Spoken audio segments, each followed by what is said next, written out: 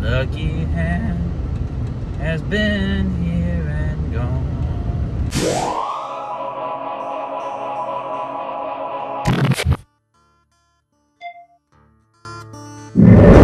CZ Scorpion EVO 3 S1 Pistol Instruction Manual. Loading the gun. Always point in a safe direction while loading the gun. Into the gun and ensure that the magazine is secured. Set the fire mode lever onto the fire mode. Grasp the gun by the grip with one hand and the cocking handle located on the left side of the handguard with the other hand. Cock the slide backwards to the rearmost position and release it. The hammer is now cocked and a cartridge has been fed into the chamber. The gun is now ready to fire.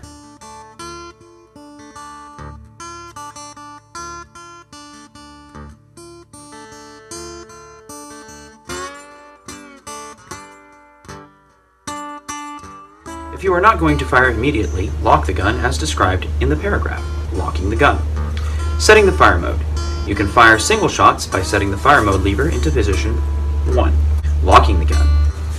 Set the fire mode lever into the position 0. The trigger mechanism is now locked and it is not possible to pull the trigger. Reloading while firing. After the last cartridge has been pulled from the magazine and the slide remains to the rear, remove the empty magazine and replace it with a loaded one. Pull the cocking handle backwards and release it, or press the slide release. The gun is loaded and ready to fire again. Unloading the gun. Point in a safe direction. Remove the magazine. Set the fire mode lever onto the fire mode. Pull the cocking handle into the rear position and make sure that the chamber is empty. By pushing the cocking handle upwards, it is possible to fix the slide in the rear position, while another person can check whether the chamber is empty. Release the slide. Pull the trigger. Dry fire. Maintenance instructions. Stripping for cleaning.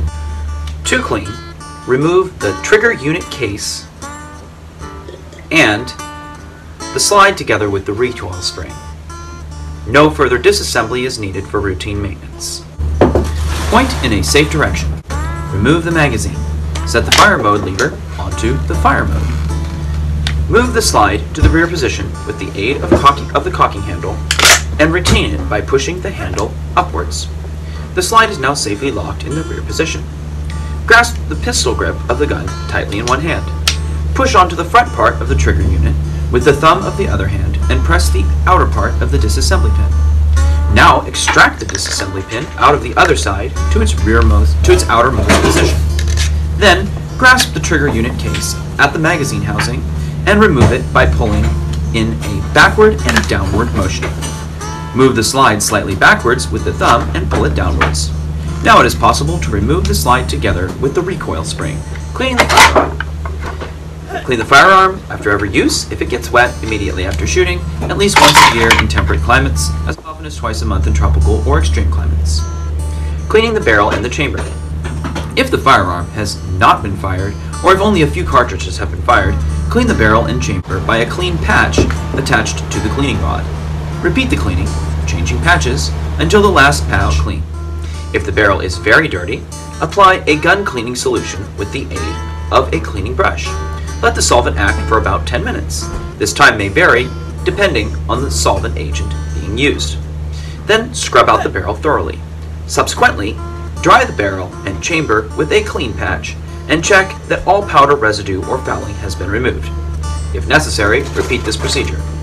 The cleaning rod and the brush must be inserted into the barrel from the chamber to prevent wear or damage to the muzzle. Pull the brush all the way through the barrel before reversing the movement. If you try to change the direction of pulling, the brush would get stuck in the barrel. Cleaning of other parts. The other parts of the firearm can be cleaned with a dry cloth, old toothbrush, copper bristle brush, or a wooden scraper. Preserving oil can be used for proper cleaning. Never use the agent designed for barrel cleaning. These solutions can remain in the joints, causing corrosion after some time. Preservation of the firearm.